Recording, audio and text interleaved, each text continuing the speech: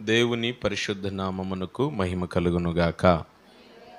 మరొకసారి మీ అందరికీ నా హృదయపూర్వకమైన నిండు వందనాలు. దూరంగా ఉండి ఆయా స్థలాల్లో ఉండి దేవుని వాక్యాన్ని వీక్షిస్తున్న ప్రియ బిడ్డలైన మీ అందరికీ కూడా నా వందనాలు తెలియపరుస్తున్నాను. ఈరోజు ప్రత్యేకంగా వాగ్దాన సందేశాన్ని కొద్ది నిమిషాలు మనం ధ్యానం చేద్దాం. పరిశుద్ధ బైబిల్ గ్రంథంలో నుండి యెషయా గ్రంథం 49వ అధ్యాయం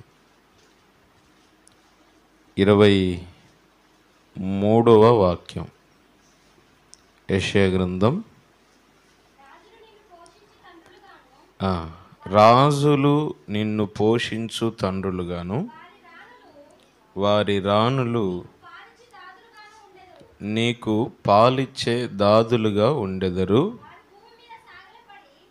వారు భూమి మీద సాగిలపడి నీకు నమస్కారము చేసెదరు. నీ పాదముల ధూళి నాకెదరు. రైట్. అప్పుడు నేను యెహోవాననియు, రైట్, నా కొరకు కనిపెట్టుకొనువారు అవమానము నొందరనియు నీవు తెలుసుకొని ఉందువు. ఆమెన్. దేవుడు ఈ మాటలు నిశ్చయంగా మన జీవితాలలో ఫలభరితంగా మార్చునుగాక. ఆమెన్. అందరూ నాతో ఈ మాట చెప్పండి. నా కొరకు కనిపెట్టుకొనువారు అవమానము నొందరనియు నీవు తెలుసుకొందువు. ఆమెన్. సాక్షాత్తు ప్రభువైన దేవుడు ఆకాశ మహాకాశములు పట్టజాలని అద్భుతవంతుడైన దేవుడు మాట్లాడుతున్న మాటిది. ఈ వచనంలో అనేకమైన విషయాలు ఉన్నాయి, కానీ ఈ వాగ్దాన సందేశ కూడికలో ఈ ఆగస్టు మాసం కోసం దేవుడు మనకిస్తున్న వాగ్దానం, నా కొరకు కనిపెట్టుకొనువారు అవమానము నొందరనియు నీవు తెలుసుకొందువు. ఆమెన్. దేవుడు ఈరోజు ఈ మాసానికి మనకిస్తున్న వాగ్దానం ఏంటంటే, నా కొరకు కనిపెట్టుకొనువారు అవమానము నొందరు. చెప్పండి మాట. నా కొరకు కనిపెట్టుకొనువారు అవమానము నొందరు. అవమానము నొందరు. హల్లెలూయా. దేవాది దేవుడు ఈ మాట చెప్పటంలో ఉద్దేశం ఏంటంటే, నిన్ను నిందించిన వారు, నిన్ను దూషించిన వారు, నిన్ను అవమానించిన వారు, నిన్ను గేలి చేసిన వారు, నిన్ను హేళన చేసిన వారు, నిన్ను అపహసించిన వారు నీ యొద్దకు వచ్చి భూమి మీద పడి నీకు నమస్కరిస్తారు. నీ పాదముల ధూళిని నాకుతారు అని ప్రభు చెప్తున్నాడు. ఎవరి విషయంలో దేవుడు ఈ మాట సెలవిస్తున్నాడు? ఎవరి విషయంలో ఈ వాగ్దానాన్ని నెరవేరుస్తాను అంటున్నాడు అంటే, ఎవరైతే దేవుని కోసం కనిపెట్టుకుంటారో, ఎవరైతే ఆయన కోసం కనిపెడతారో, ఆయన కోసం కనిపెట్టిన వారి జీవితాలలో ఇక మీదట అవమానము పొందరు. హల్లెలూయా. దేవుని కొరకు కనిపెట్టుకున్నటువంటి వారు ఇక మీదట అవమానము పొందరు. అవమానమును ఆశీర్వాదంగా మారుస్తాడు. అవమానమును అపరంజి కిరీటంగా దేవుడు మారుస్తాడు. ఈ రాత్రి దేవుడు చెప్తున్న ఓ శ్రేష్టమైన మాట ఏంటంటే, బిడ్లారా, మీ జీవితాలలో వెండి కోసం కనిపెట్టిన దానికంటే ఎక్కువగా, బంగారము కోసం కనిపెట్టిన దానికంటే ఎక్కువగా, ధనము కోసం కనిపెట్టిన దానికంటే ఎక్కువగా, ఈ లోకములో ఉన్న సంపదల కోసం కనిపెట్టిన దానికంటే ఎక్కువగా ఎవరు నా కోసం కనిపెడతారో వారి జీవితాలలో ఇక మీదట అవమానము నొందరు. హల్లెలూయా.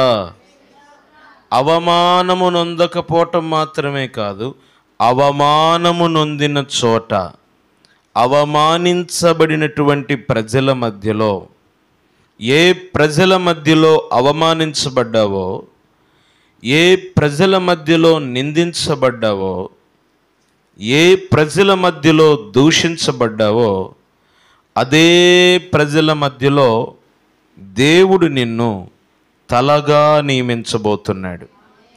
అదే ప్రజల మధ్యలో తల ఎత్తుకొని జీవించేటట్లుగా దేవుడు చెయ్యబోతున్నాడు.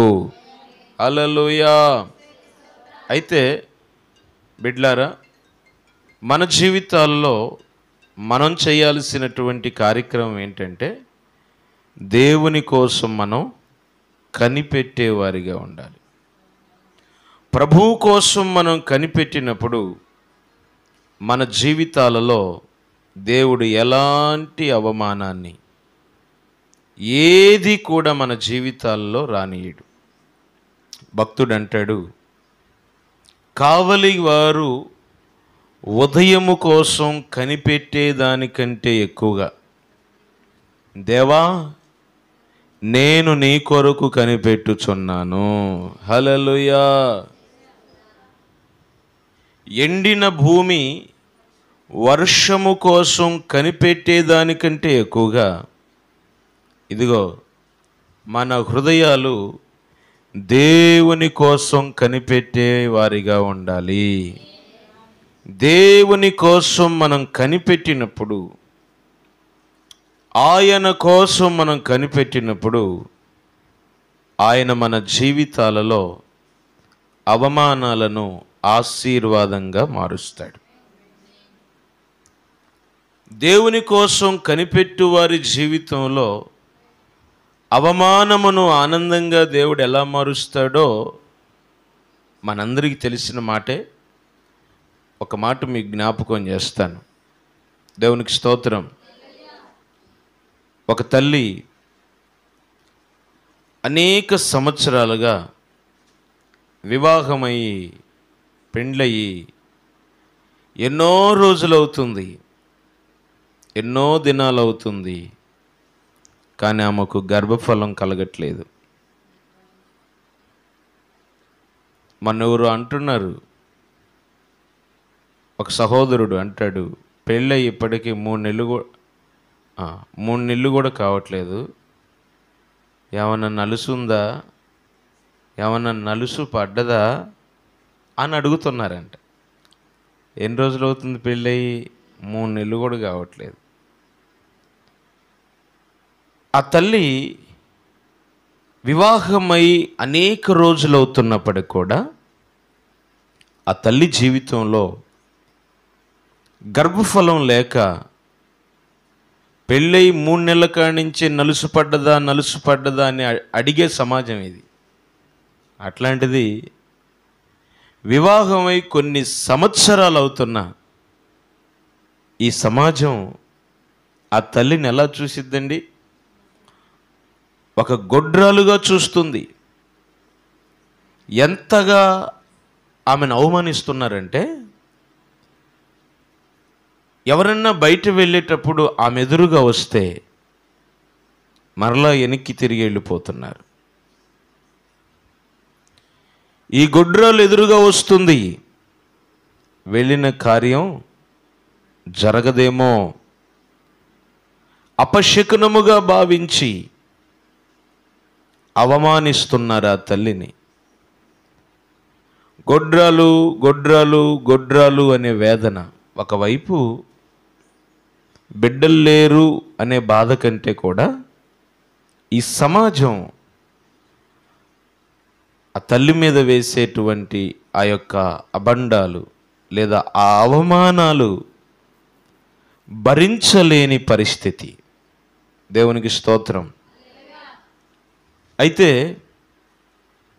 అప్పటి వరకు బయట నుంచే శోధన అని అనుకుంటే, ఇప్పుడు శోధన ఎక్కడ ప్రారంభమైందంటే ఇంట్లోనే శోధన ప్రారంభమైంది. వాళ్ళ గృహంలోనే శోధన ప్రారంభమైంది. అప్పటి వరకు అర్థం చేసుకునే భర్త ఉన్నాడు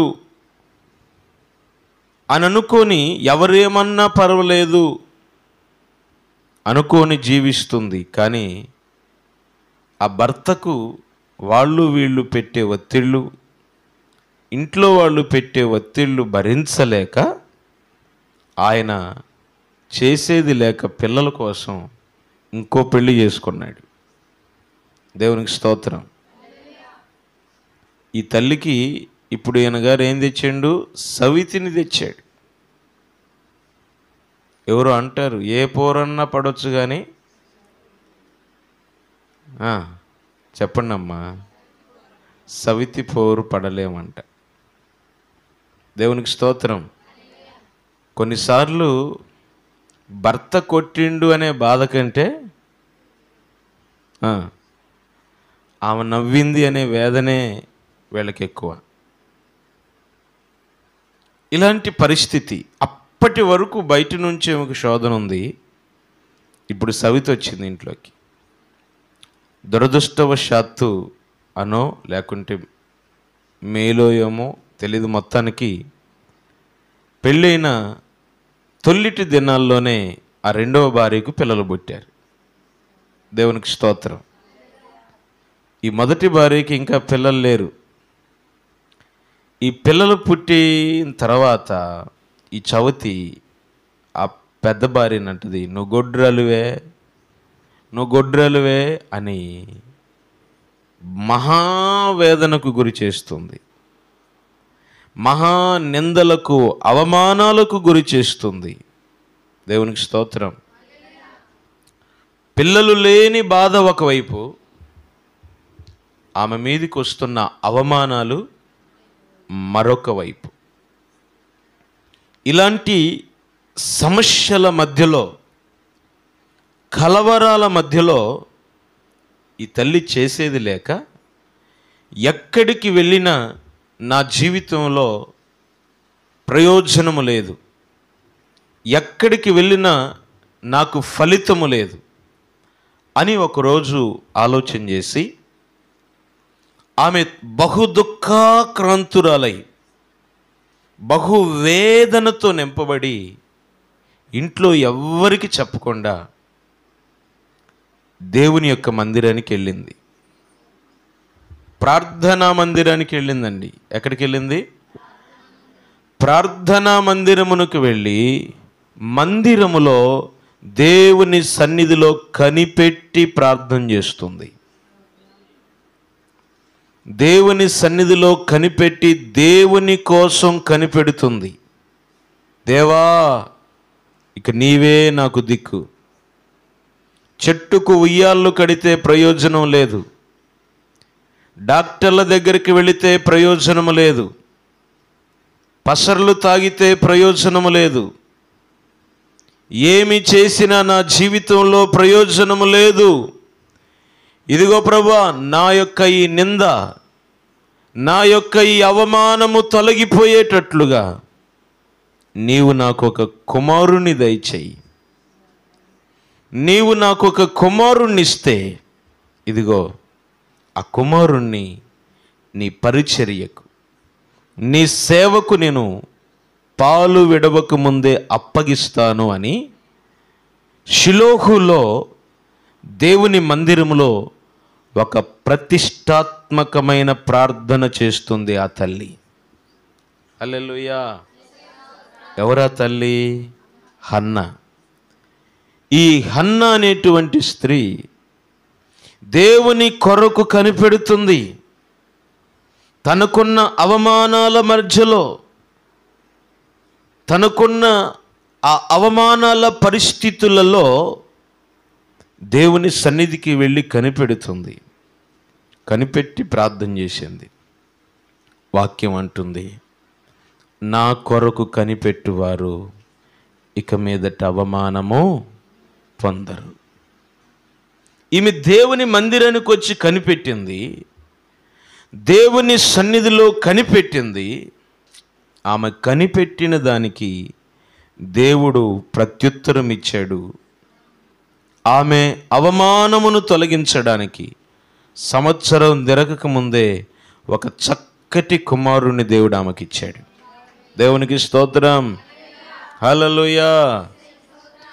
దేవుడు ఇచ్చిన కుమారుణ్ణి ఆమె చేసుకున్న నిబంధనను బట్టి, ఆమె చేసుకున్న ప్రతిష్ఠతను బట్టి తీసుకొచ్చి మరలా దేవుని సన్నిధిలో ఇస్తే, ఒక్క కుమారుణ్ణి దేవునికి ఇస్తే మరలా ఎంతమందిని ఇచ్చాడంటే దేవుడు 5 బిడ్డల్ని దేవుడు ఇచ్చాడు. దేవునికి స్తోత్రం.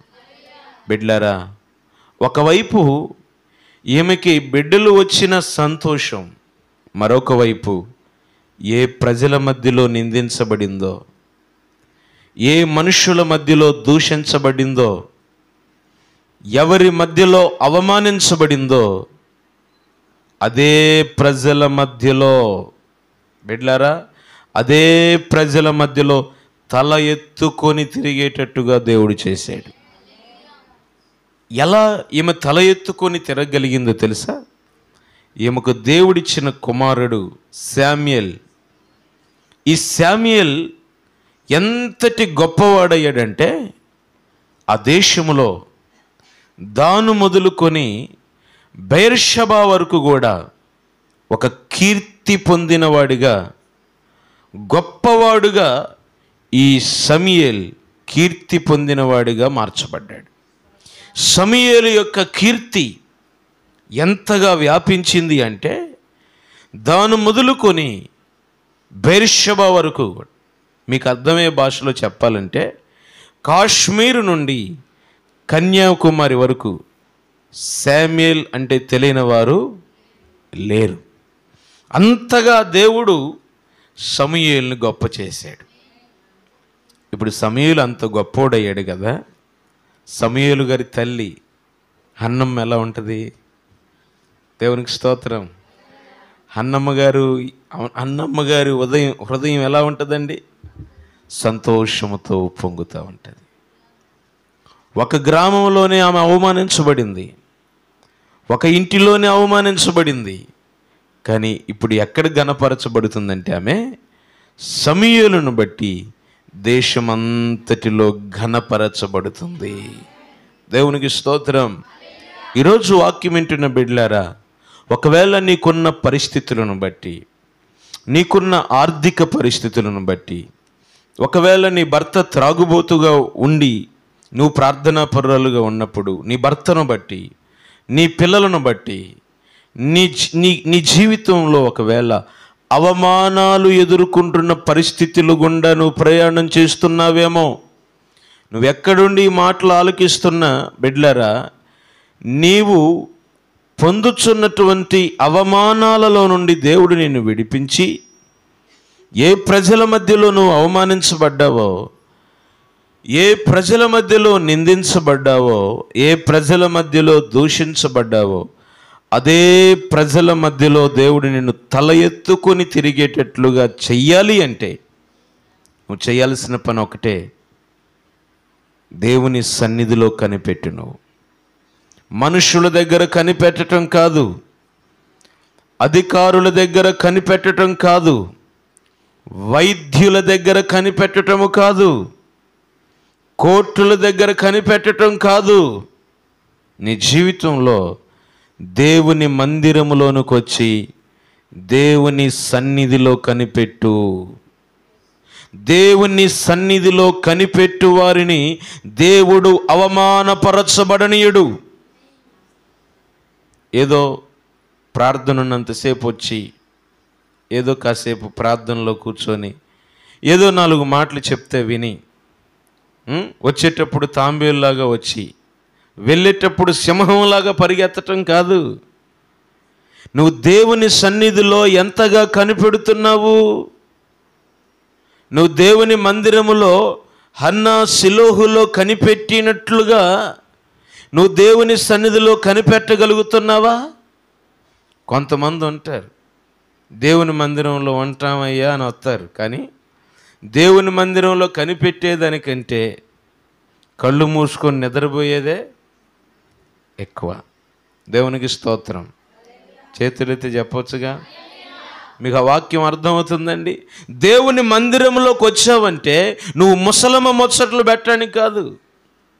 కుదిరితేనేమో ఎవరన్నా పక్కన కూర్చుంటే చెవులు కొరుకుతూ ఉంటారు. నువ్వు మందిరానికి వచ్చింది పక్కన వాళ్ళ చెవులు కొరగటానిక? పక్కన వాళ్ళ విషయాల కోసం నువ్వు వచ్చింది దేవుని సన్నిధికి? నువ్వు దేవుని మందిరానికి వచ్చింది దేనికోసం? చాలామంది అవసరమైన దాన్ని విడిచిపెట్టి అనవసరమైన వాటి మీద దృష్టి నిలుపుతారు. నువ్వు దేవుని సన్నిధిలో ఉంటే నీ హృదయం దేవుని కొరకు అంగుళార్చాలి. నువ్వు దేవుని సన్నిధిలో వచ్చినప్పుడు నువ్వు పక్కనోళ్ళ కోసం, పక్కనోళ్ళ విషయాలు, పక్కనోళ్ళు ఎలా ఉన్నారు, పక్కనోళ్ళ గురించి కాదు నీ ధ్యాస. నీ ధ్యాస నిద్ర మీద కాదు. నువ్వు మందిరములోకి వచ్చి నిద్రపోతున్నావంటే, మందిరములోకి వచ్చి పడుకుంటున్నావంటే అది ఎంత దరిద్రపు ఆలోచన. దేవుని మందిరం ఉంది నిద్రపోవటానిక? దేవుని మందిరం ఉంది పడుకోవటానికండి? మీరు చెప్పండి అమ్మా, చెప్పండి. నా మందిరము సమస్త జనులకు ప్రార్థనా మందిరం అనబడును. హల్లెలూయా. ఎవరో రోగిష్టోళ్ళు, కుంటోళ్ళు, గూనోళ్ళు, లేవనోళ్ళు, నవ్వుస్తారే మంచం మీద, అలాంటి వాళ్ళు వచ్చారంటే కాస్త పడుకున్నారంటే అర్థం ఉంది అమ్మా. కొంతమందికి ఇళ్లల్లో మంచాలు లేవన్నట్టుగా అమ్మా దేవుని సన్నిధిలో నిద్రపోవటానికి అన్నట్టుగా వస్తారు. ఒక ఆయన చెప్తున్నాడు ఈ మధ్య, దేవునికి స్తోత్రం. కనుక దేవుని మందిరములోకి వచ్చావంటే నువ్వు దేవుని కోసం కనిపెట్టాలి. ఈ ఆగస్టు మాసములో గుర్తుపెట్టుకోండి, ఈ ఆగస్టు మాసములో ఒక నిబంధన చెయ్యండి. నువ్వు దేవుని సన్నిధిలో దేవుని మందిరమునకు వచ్చినప్పుడల్లా నువ్వు దేవుని కోసం కనిపెడితే నిశ్చయముగా హన్నా జీవితంలో అద్భుతము చేసిన దేవుడు, హన్నా జీవితంలో అవమానాన్ని కొట్టివేసిన దేవుడు నీ జీవితంలో అవమానమును తొలగించి ఉన్నటువంటి అవమానాలన్నీ ఆశీర్వాదంగా మార్చునుగాక. హల్లెలూయా. దేవుని కోసం మనం కనిపెట్టాలి. ఇలాగున హన్నా ఒకతే కాదండి, పరిశుద్ధ బైబిల్ గ్రంథంలో మనం గమనించినట్లయితే దేవుని సన్నిధిలో కనిపెట్టి ప్రార్థన చేసి ఎంతోమంది మరి గొప్ప జయాన్ని పొందినట్లుగా మనం చూస్తున్నాం. దేవుని సన్నిధిలో కనిపెట్టి ఎన్నో అద్భుతమైన కార్యాలు పొందినట్లుగా మనం చూస్తున్నాం. ప్రభువు సన్నిధిలో కనిపెట్టుట ద్వారా మనము అవమానపరచబడము. మన అవమానమును దేవుడు ఆశీర్వాదకరంగా మారుస్తాడు. క్లుప్తంగా మరికొన్ని విషయాలు దేవుని కొరకు మనం కనిపెట్టినప్పుడు దేవుడు మన జీవితాల్లో ఏం చేస్తాడో క్లుప్తంగా కొన్ని విషయాలు మీకు జ్ఞాపకం చేస్తాను. చూడండి, పరిశుద్ధ బైబిల్ గ్రంథాన్ని మనం గమనించినట్లయితే కీర్తనల గ్రంథం 31వ అధ్యాయము 24వ వాక్యం. యెహోవా కొరకు కనిపెట్టువారలారా, మీరందరూ మనస్సున ధైర్యము వహించి నిబ్బరముగా ఉండుడి. హల్లెలూయా. యెహోవా కొరకు కనిపెట్టుకుని వారలారా. ఎవరి కోసం మాట్లాడుతున్నాడమ్మా? చెప్పండి. దేనికోసం? ధనం కోసం కనిపెట్టువారలారా అన్నాడా? బంగారం కోసం కనిపెట్టుకుని వారలారా అన్నాడా? నీకున్న బంగారం నీకు ధైర్యం ఏదో, నీకున్న వెండి నీకు ధైర్యం ఏదో, నీకున్న బలగము నీకు ధైర్యం ఇయ్యదు. కరోనా టైంలో ఎంతమంది అండి వాళ్ళ డబ్బులు రక్షించినాయండి, వాళ్ళకున్న బంధువులు రక్షించారా? కన్న బిడ్డలు కూడా దగ్గరికి రాలేని పరిస్థితి. అందరూ ఉన్న ఎవరూ లేని ఏకాకులుగా మిగిలిపోయిన పరిస్థితులు. ఒకవైపు బలగము రక్షించలేదు, ఒకవైపు ధనము రక్షించలేదు, ఒకవైపు ఏది కూడా వారికి ధైర్యాన్ని ఇవ్వలేకపోయింది. నేనంటాను బిడ్డలారా, నీ జీవితంలో నీవు ఏ విషయాన్ని బట్టి అధైర్యం చెందుతున్నావు, దేని కొరకు నువ్వు భయపడుతున్నావు, దేనిని బట్టి నువ్వు కృంగిపోతున్నావు? ఒకవేళ నీ జీవితంలో భయపెట్టేది ఏంటి? నీ అప్పులు నిన్ను భయపెడుతున్నాయా? నీ అనారోగ్యం నిన్ను భయపెడుతుందా? నీ కుటుంబ సమస్యలు నిన్ను భయపెడుతున్నాయా? ఏది నిన్ను భయపెడుతుంది? ఒకవేళ నీ శత్రువు నిన్ను భయపెడుతున్నాడా? ఏది నీ భయానికి కారణముగా ఉంటుంది? భయము నొందినటువంటి పరిస్థితుల్లో ఈ రాత్రి ఏ స్థలములో ఉండి వాక్యం వింటున్నా, నువ్వు దేనిని బట్టి భయపడుతున్నా, ఈ రాత్రి దేవుడు మాట్లాడుతున్నాడు. నీవు భయపడుతున్న, భయము నొందినటువంటి పరిస్థితుల్లో నువ్వేం చేయాలో తెలుసా? దేవుని కోసం కనిపెట్టు.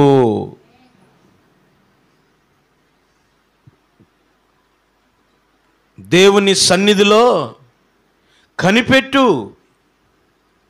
ఇక్కడ బైబిల్ అంటుంది, భక్తుడు అంటాడు, యెహోవా కొరకు కనిపెట్టు వారలారా, మీరందరూ మనస్సున ధైర్యము వహించుడి, నిబ్బరముగా ఉండండి. హల్లెలూయా. ఎవరు నిబ్బరముగా ఉంటారు? ఎవరు ధైర్యముగా ఉంటారు?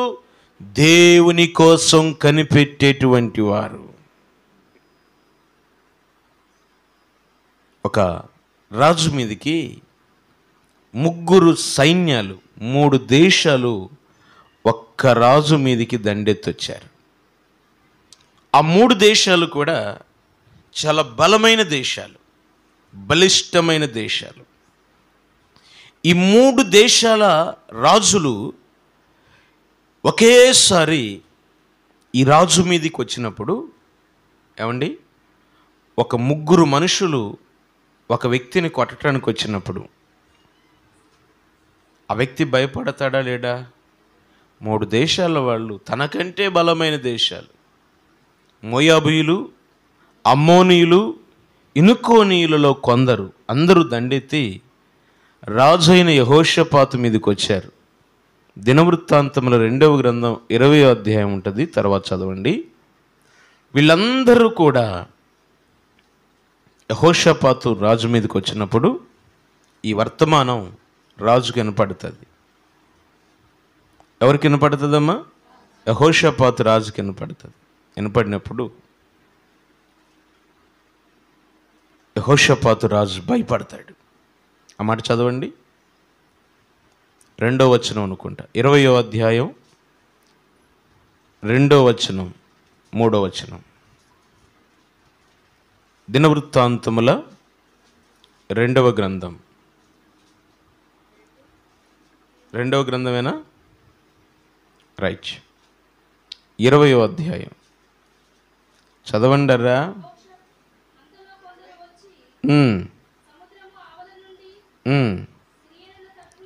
సిరియనుల తట్టు నుండి గొప్ప సైన్యము ఒకటి నీ మీదికి వచ్చుచున్నదని చిత్తగించుము. అససహోన్ తామారు ఎన్గేదిలో ఉన్నారని యెహోషాపాతుకును తెలియజేసిరి.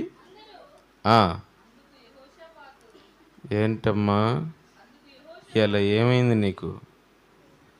అందుకు యెహోషాపాతు భయపడి. రైట్. మొట్టమొదటిగా ఏం పడ్డాడండి?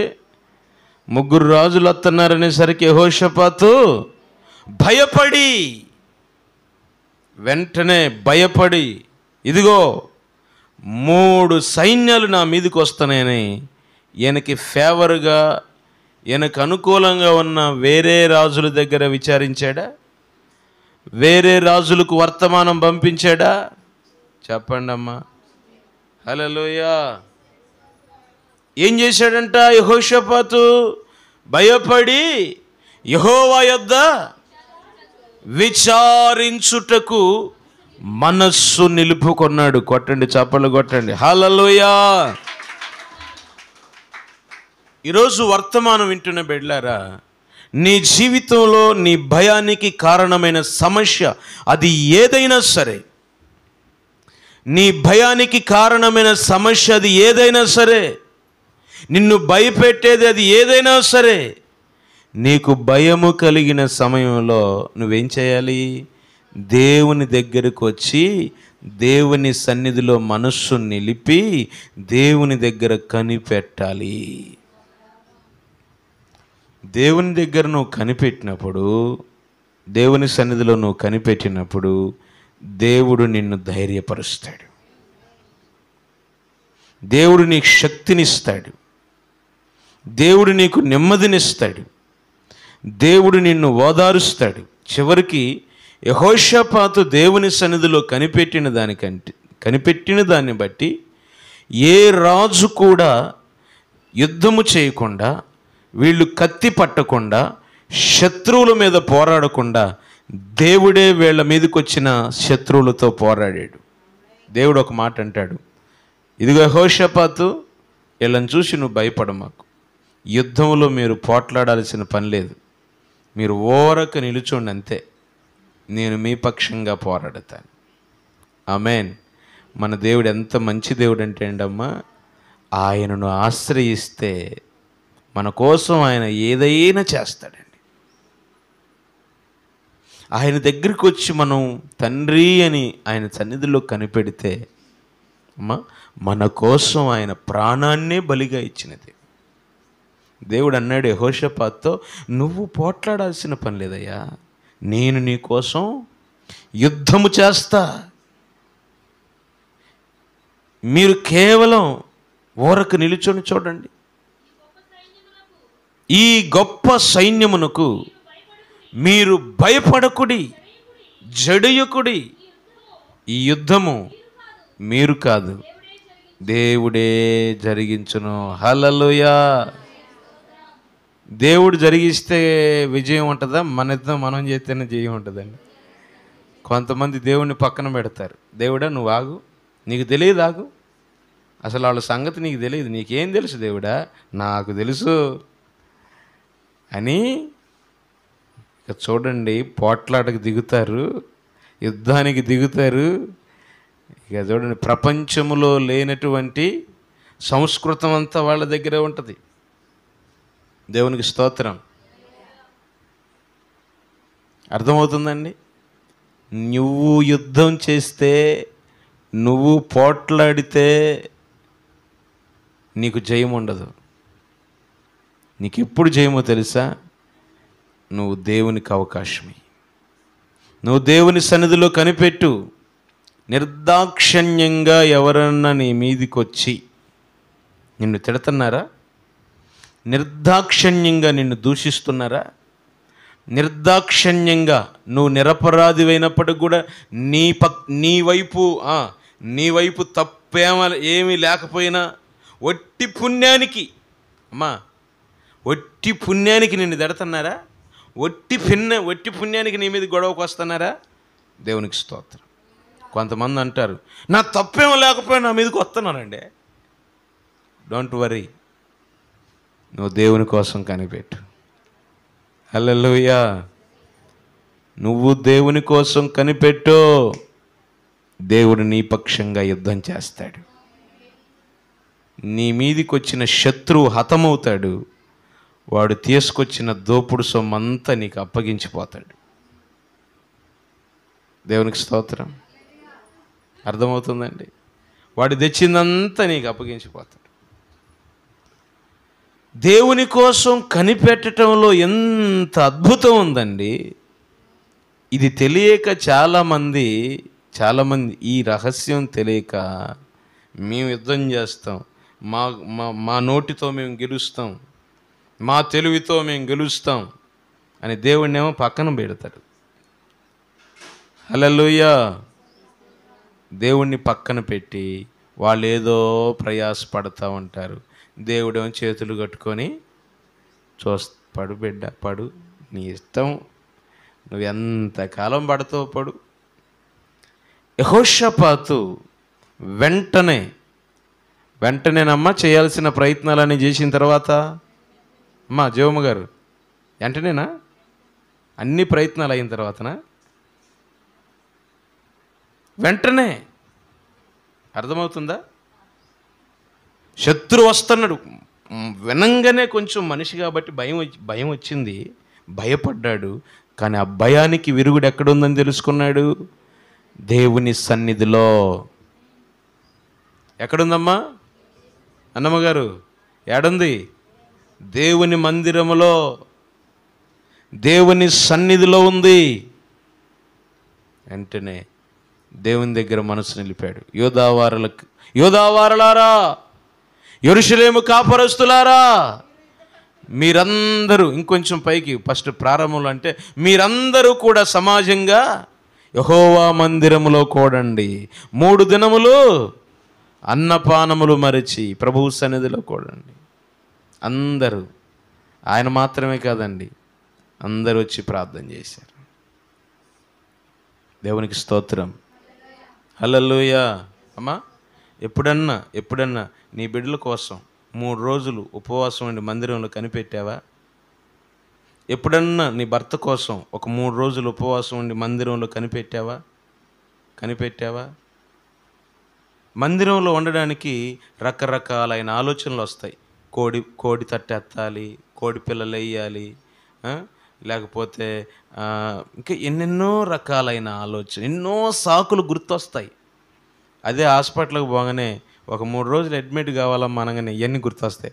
డాక్టర్ గారండి, మరి పొద్దున్నే కోడి తట్టు ఎత్తాలండి, సాయంత్రం కోడి పిల్లలు వేయాలండి, మరి మా ఆయనకి అన్నం వండాలండి, ఇవన్నీ చెప్తారా డాక్టర్ గారికి?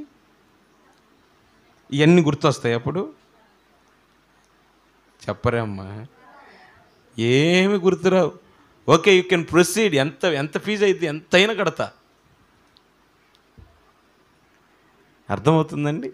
ఎంతనే బిల్లు కట్టి, రోజుకి ఎంతని ఫీజు కట్టి మందిరంలో ఉండడానికి ఏమైనా ఫీజు ఉందండి? ఏమైనా ఫీజు ఉందా? దేవునికి స్తోత్రం.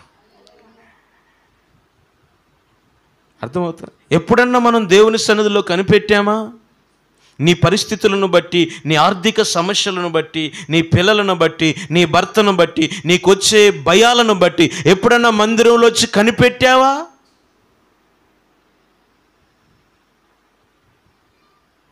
ఈరోజు దేవుడు అంటాడు, నువ్వు కనిపెట్టు, నీ అవమానాన్ని ఆనందంగా మారుస్తాడు.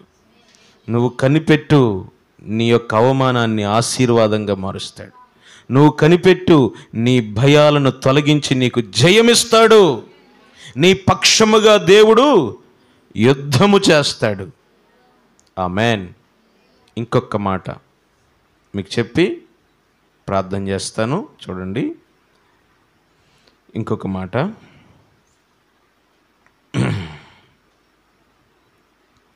కీర్తనల గ్రంథం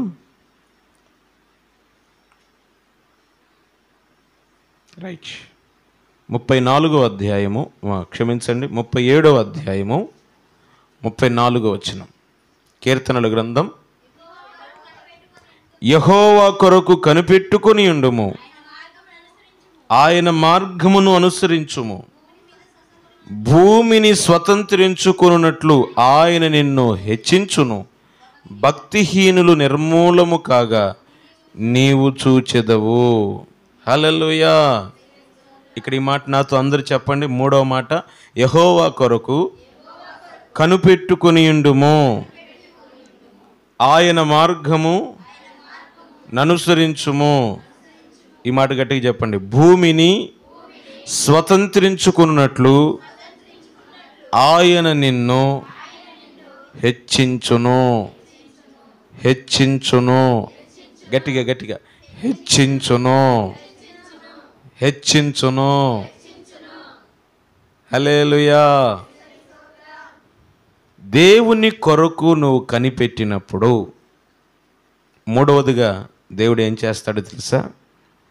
భూమిని స్వతంత్రించుకున్నట్లుగా దేవుడు నిన్ను పైకి పైకి పైకి పైకి హెచ్చిస్తాడు. ఈరోజు వాక్యం వింటున్న బిడ్డలారా, నేను ఎంత కష్టపడినా నా జీతం ఇంతే, నేను ఎంత ప్రయాసపడినా నా బ్రతుకింతే, నా స్థితి మారని పరిస్థితి అని నువ్వు ఎన్నో కష్టాలు పడినా, నువ్వు ఎన్నో ప్రయాసాలు పడినా, నువ్వు ఎంత చెమటోర్చి కష్టించి పని చేసిన అదే జీతము, అదే ఇల్లు, అదే స్థితి, అదే బ్రతుకు అని నువ్వు నిరాశపడుతున్నావా? అయితే నీకు ఒక శుభవార్త.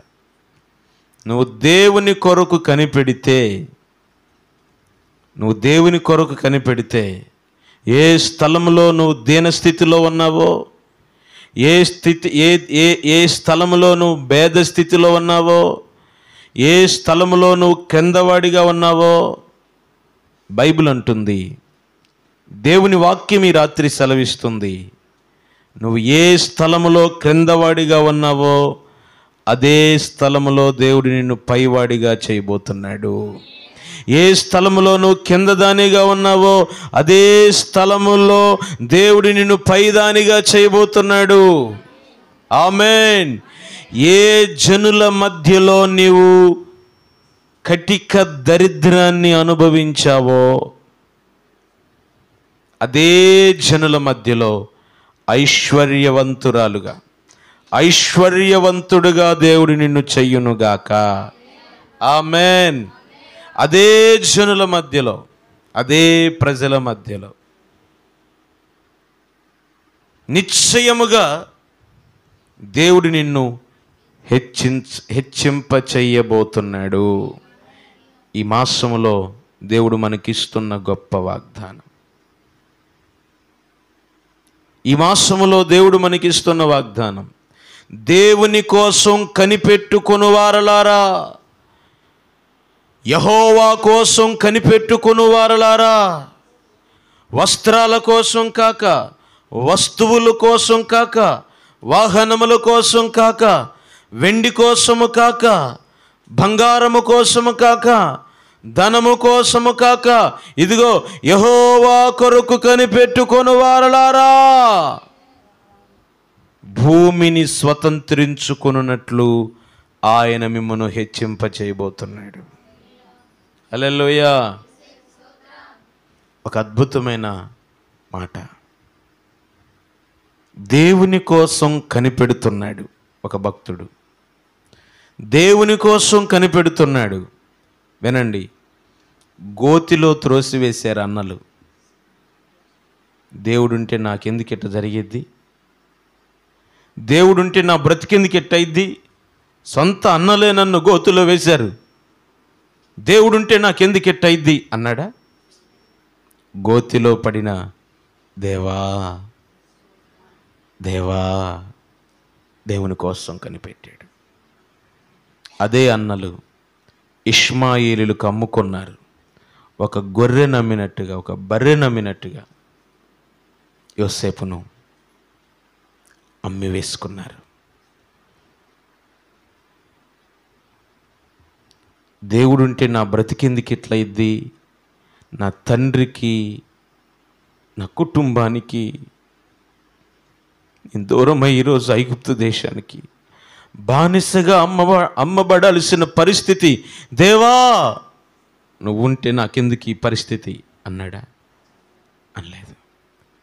నువ్వన్నావు ప్రభువా. దేవుని కోసం కనిపెట్టాడు. యోసేపు యొక్క అంతరంగములో ఉన్న ఆలోచన ఏంటో తెలుసా? ఈ శ్రమ కూడా, ఈరోజు నేను అమ్మబడుట కూడా దేవుడు నాకు మేలు చేయబోతున్నాడు. ఇది యోసేపు యొక్క విశ్వాసం. ఈ మాట ఎప్పుడు పలికాడంటే చెప్తాను, ఆఖరిలో చెప్తాను. ఇది యోసేపులో ఉన్న విశ్వాసం.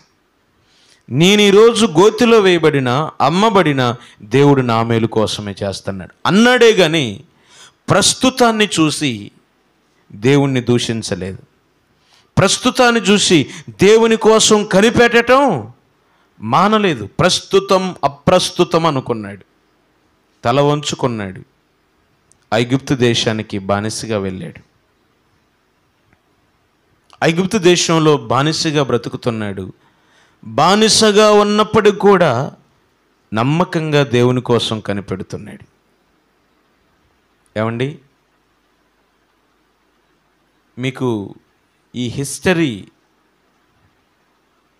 తెలుసో తెలియదో నాకు తెలియదు, అనేక మంది వింటున్నారు కాబట్టి మీకు చెప్తున్నాను. ఐగుప్తు యొక్క ఆచారాలు, ఐగుప్తు యొక్క పద్ధతులు ఎలాంటి అంటే కనిపించిన ప్రతి వస్తువుకు మొక్కుతారు వాళ్ళు.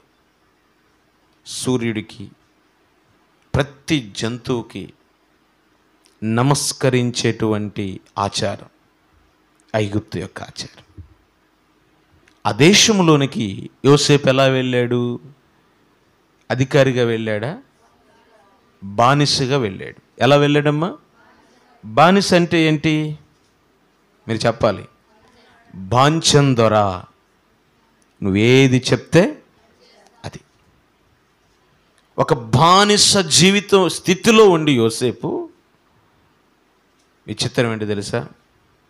ఆ స్థితిలో ఉండి కూడా ఇశ్రాయేలీల దేవుడైన యెహోవాను తప్ప వేరే దేనికి మొక్కలేదండి. స్తోత్రం చెప్పండి. అద్భుతం అనిపించింది. అలాంటి పరిస్థితుల్లో ఉండి కూడా యోసేపు దేవునిని ఆరాధించాడు. ఎంతోమంది యోసేపును బలవంతం చేశారు, యోసేపును బాధించారు, యోసేపును బలవంత పెట్టారు. ఎరా నువ్వు ఒక బానిసవి అని చాలా బాధించారండి. అది ఎంత భయంకరమైన బాధో అది మాటలతో వర్ణించలేని పరిస్థితి. అది మీరు ఊహించుకోండి. ఒక బానిస ఆ దేశములో ఉన్న ఆచారాలు, ఆ యజమానుడి యొక్క పద్ధతులు ఆచరించకపోతే ఆ యజమానుడు ఎంత భయంకరమైన ఒత్తిడికి గురి చేస్తాడో అది వర్ణింప నా శక్యం. ఇన్ని భయంకరమైన పరిస్థితులలో కూడా యోసేపు ఎవరి కోసం కనిపెట్టాడు? దేవుని కోసం కనిపెట్టాడు. దేవా నువ్వు ఉన్నావయ్యా, బ్రతుకుట క్రీస్తే, చచ్చిపోతే మరణమైతే నాకు మేలు, నేను చావనన్నా చేస్తాను కానీ వీటిని నేను ఆరాధించను. దేవుని కోసం కనిపెట్టాడు. ఒక భయంకరమైన శోధన. ఏ దేశంలో బానిసగా ఉంటాడో, ఏ ఇంట్లో నమ్మకస్తుడుగా ఉంటాడో ఆ ఇంట్లో ఒక నింద యోసేపు మీద వేయబడింది. ఇప్పుడు అక్కడి నుంచి పొయ్యి, ఆ యొక్క పెనం మీద ఉన్న రొట్టె తీసి ఇప్పుడు పొయ్యిలో వేసినట్టుగా పొతీఫరు గృహంలో నుంచి యోసేపు మీద నింద మోపి చెరసాల్లో వేస్తారు. వినండి అమ్మా, దెబ్బ మీద దెబ్బ, దెబ్బ మీద దెబ్బ తగులుతుంది. అయ్యా దెబ్బ మీద దెబ్బ తగులుతుంది. అయినా పల్లెత్తి మాట కూడా దేవుణ్ణి అనలేదండి. చెరసాల అనుభవంలో ఉండి కూడా చెయ్యని నేరానికి, ఇందాక నేను చెప్పానుగా, నా వైపు తప్పేమీ లేదండి, ఏ తప్పు లేకపోయినా, చెయ్యని నేరానికి చెరసాల్లో వేయబడిన యోసేపు అక్కడ కూడా ఎవరి కోసం కనిపెట్టుకున్నాడు? యెహోవా కొరకు కనిపెట్టుకున్నాడు. దేవుడు చూసి చూసి పరీక్షించి పరీక్షించి పరీక్షించి, ఇంకొక మాట చెప్తాను అకాయ్, వినాలి. ఇంకో మాట చెప్తాను. నువ్వు ఎంత ఎక్కువ పరీక్షించబడితే అంత ఎక్కువ విలువ ఉంటుంది నీకు. నువ్వు ఎంత ఎక్కువ కాలితే అంత ఎక్కువగా రుచికరంగా ఉంటారు. దేవునికి స్తోత్రం. హల్లెలూయా. ఇప్పుడు మనం దాంట్లో బోండాలు వేస్తాం, నూనెలో బోండాలు వేస్తాం. ఆ బోండా అది కాలకుండా ఎచ్చిగా పచ్చిగా బయటికి తీసామనుకోండి, తింటారా? అది రుచిగా ఉంటుందా? తీసి పక్కన పడేస్తారు. అది బాగా ఎర్రగా గాలిన తర్వాత తీస్తే ఎంత టేస్ట్గా ఉంటుందో. మీకు అర్థం కాదు చెప్తున్నాను. నువ్వు ఎంత పరీక్షించబడితే, ఎంత శ్రమను ఎదుర్కొంటే, ఎంత కష్టాన్ని ఎదుర్కొంటే దేవుని దగ్గర నుంచి అంత గొప్ప దీవెన రాబోతుంది. చిన్న చిన్న శ్రమలు చూసి, చిన్న చిన్న కష్టాలు చూసి, దేవా నేను తట్టుకోలేకపోతున్నానయ్యా, దేవా నేను భరించలేకపోతున్నానయ్యా, అయ్యో బాధలు వచ్చి కష్టాలు వచ్చినాయంటే తీసేస్తాడు దేవుడు. అంతటితో అయిపోద్ది నీ పని. కానీ యోసేపు బాధ వచ్చింది, తప్పించు విడిపించు అనలే. ఎన్ని శ్రమలు వచ్చినా దేవా నువ్వు ఉన్నావు, దేవా నీ చిత్తం, దేవా నీ కొరకు నేను కనిపెడుతున్నాను. కనిపెట్టాడు. శోధనెమ్మడి శోధన. గోతిలో త్రోయబడటం అంటే ఇదే పెద్ద శోధన అనుకుంటే, అందులో నుంచి తీసి ఐగుప్తుకి బానిసగా అమ్మారు, అది ఇంకా పెద్ద శోధన. బానిస బతికే పెద్ద శోధన అంటే చెరసాల్లో వేశారు, అది ఇంకా భయంకరమైన శోధన. శోధన పెరుగుతుందా తరుగుతుందా? రోజు రోజుకి శోధన ఏమవుతుందండి? శోధన పెరుగుతుంది, శ్రమ పెరుగుతుంది, కష్టము పెరుగుతుంది. కష్టము పెరిగినా ప్రార్థన మానలేదు, శ్రమ పెరిగినా దేవుని కోసం కనిపెట్టడం మానలేదు. ఎంత భయంకరమైన కష్టం వచ్చినా దేవుని కోసం యోసేపు కనిపెడుతున్నాడు, దేవుని సన్నిధిలో కనిపెడుతున్నాడు. దేవా నువ్వున్నావు, దేవా నువ్వున్నావు, దేవా నువ్వున్నావు. ఈ శ్రమంతా నా మేలు కోసమే, ఈ కష్టమంతా నా మేలు కోసమే, ఇదంతా రాబోయే దినాల్లో నువ్వు నాకేదో మేలు చేయబోతున్నావు అని దేవుని కోసం కనిపెట్టాడే కానీ దేవుని సన్నిధి నిర్లక్ష్యము చేయలేదు. అలా కనిపెట్టాడు. దేవుడు చూసి ఒకరోజు నేను చేశాడు అంటే, బిడ్డ నీ పరీక్ష కాలం పూర్తయిపోయింది, వచ్చేసాయని చెప్పి ఫరోకి ఒక కల పెట్టాడు దేవుడు. ఏం పెట్టాడు? ఫరోకి ఒక కల పెట్టాడు. ఒక విషయం చెప్తాను, గుర్తుపెట్టుకోండి. మనుషులు నిన్ను మర్చిపోయినా దేవుడు నిన్ను మర్చిపోడు. ఒకానొక సందర్భంలో యోసేపు కూడా మనిషే కాబట్టి పానదాయకుల అధిపతికి చెప్పాడు, నీ ఉద్యోగం మళ్ళీ రాబోతుంది, నీ పోస్టుకి వెళ్ళిన తర్వాత రాజుకి నా గురించి రికమెండేషన్ చేయి అన్నాడు. ఆమెన్. కానీ పానదాయకుల అధిపతి మర్చిపోతాడు, యోసేపును మర్చిపోతాడు. బిడ్డలారా గమనించండి, పానదాయకుల అధిపతి యోసేపును మర్చిపోయినా దేవుడు మర్చిపోయాడా? అన్నమ్మగారు మర్చిపోయాడా? అప్పుడే ధ్యానంలోకి బామాకండి, కాస్త నాకెళ్ళి చూడండి. దేవుడు మర్చిపోయాడా? మర్చిపోలే. ఇప్పుడు అందుకనే ఎవరికి కల రావాలో వాళ్ళ కల వచ్చేటట్టు చేసిండు. ప్రతి ఒక్కళ్ళు కలలు కంటే సరిపోదండి. దేవునికి స్తోత్రం. అసలు జీవితానికి ఒక్క కళ కంటే చాలా విలువైన కళ. దేవునికి స్తోత్రం. నా కోడి గుడ్డు పెట్టింది, నా బెర్రె దోడేసింది, నా ఇంటికి బూజు పట్టింది, ఇంటి ముందు కుక్క అరిసింది. ఈ కళలన్నీ ఎందుకండి? ఒక కళ కావాలి మనిషి జీవితానికి, ఒక కళ కావాలి. దేవునికి స్తోత్రం. విలువైన కళ. అది ఎవరు కనాలో వాళ్ళు కంటే అద్భుతం. ఆమేన్. స్తోత్రం చెప్పండి. ఎవరికి పెట్టాడు దేవుడు కళ? ఫరోకు పెట్టాడు కళ. వినండి, నీకు మేలు జరగాలంటే నీకు కళ వస్తే కుదరదు.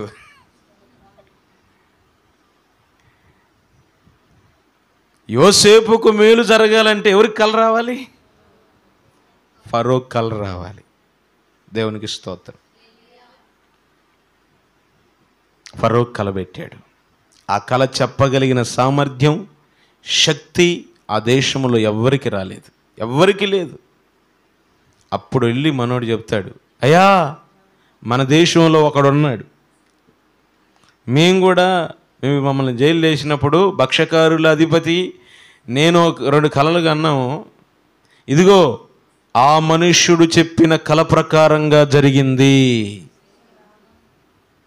వెంటనే వినండి, ఐగుప్తు చెరసాలలో ఉన్న యోసేపును ఫరో పిలిపించాడు. తన మీసాలు, గడ్డాలు అన్నీ గొరిగించాడు, కటింగ్లు, జుట్టంతా శుభ్రంగా షేవ్ చేయించాడు, మంచిగా కొత్త వస్త్రాలు ధరింపజేశాడు. ఇప్పుడు ఫరో యొద్ద నిలబడ్డాడు, కల చెప్పాడు, ఆ కలకున్న భావం చెప్పాడు.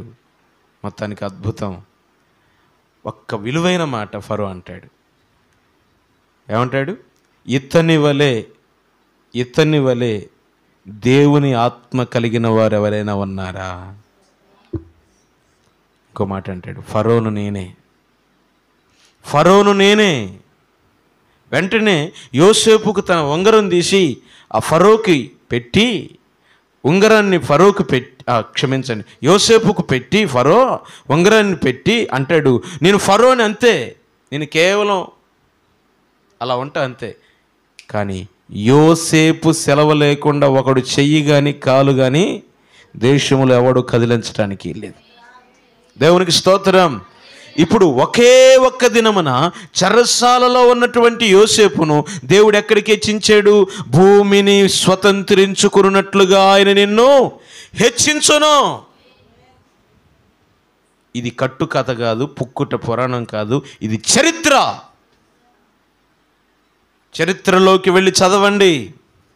ఇది బైబుల్ చరిత్ర, ఇది హిస్టరీ. ఒక చెరసాలలో ఉన్న వ్యక్తిని అదే దేశానికి ప్రధానమంత్రిగా దేవుడు చేశాడు. అంతగా దేవుడు హెచ్చించాడు. దీనంతటికి ప్రబలమైన కారణం ఏంటో తెలుసా?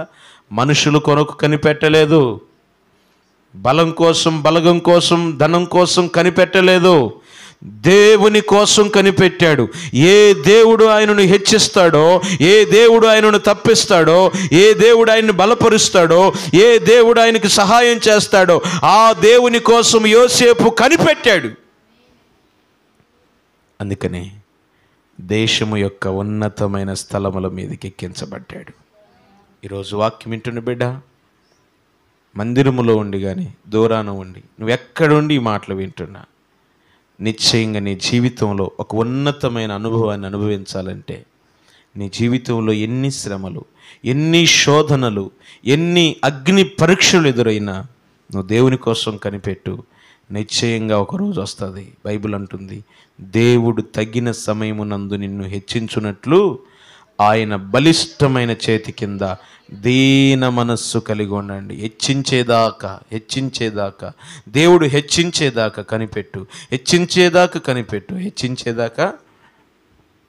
కనిపెట్టు. నిశ్చయంగా దేవుడు తను నిర్ణయించిన సమయమున నిన్ను హెచ్చిస్తాడు. 3 విషయాలు చెప్పండి, అప్పగింతలు చెప్పండి ఇప్పుడుగా. నెంబర్ 1, దేవుని కోసం కనిపెడితే ఏం జరిగిద్ది? నెంబర్ 1, అప్పగింతలు. అప్పచెప్పండి అమ్మా. అవమానపరచబడరు. నెంబర్ 1 చెప్పండి. నెంబర్ 2,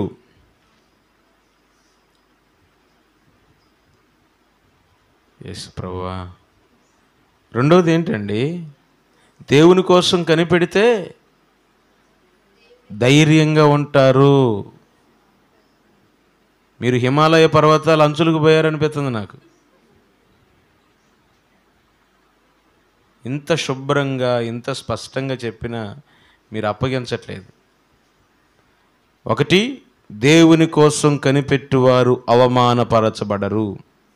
నెంబర్ 2, దేవుని కోసం కనిపెట్టువారు మనస్సున ధైర్యము వహిస్తారు. యెహోషాపాతు దేవుని కోసం కనిపెట్టాడు, ధైర్యంగా ఉన్నాడు.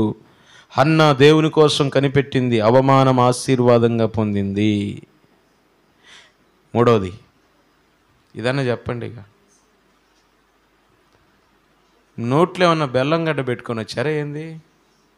చెప్పండి అమ్మా, మూడో చెప్పండి. దేవుడు హెచ్చిస్తాడు. దేవుని కోసం కనిపెట్టేవారిని దేవుడు ఏం చేస్తాడు? హెచ్చిస్తాడు. యోసేపు దేవుని కోసం కనిపెట్టాడు. దేశము యొక్క ఉన్నతమైన స్థలముల మీదికి హెచ్చించబడ్డాడు. ఆ రీతిగా దేవుడు మనని దీవించి హెచ్చించున్నట్లుగా ఈ ఆగస్టు మాసంలో దేవుని కోసం మనం కనిపెట్టి దేవుడు అనుగ్రహించేటువంటి దీవెనలు పొందుదాం.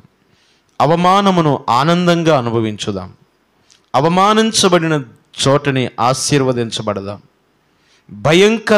భయానకరమైన పరిస్థితుల్లో ధైర్యము కలిగి జీవించుదాం.